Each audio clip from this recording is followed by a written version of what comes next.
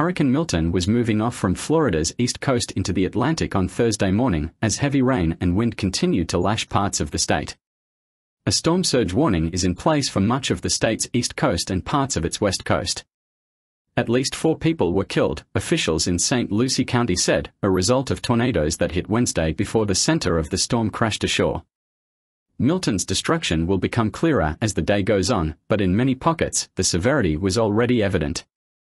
More than 3 million customers were without power as of Thursday morning, according to poweroutage.us. The hurricane pounded cities with ferocious winds and rain, whipping up a barrage of tornadoes and forcing hundreds of thousands of coastal residents to evacuate inland.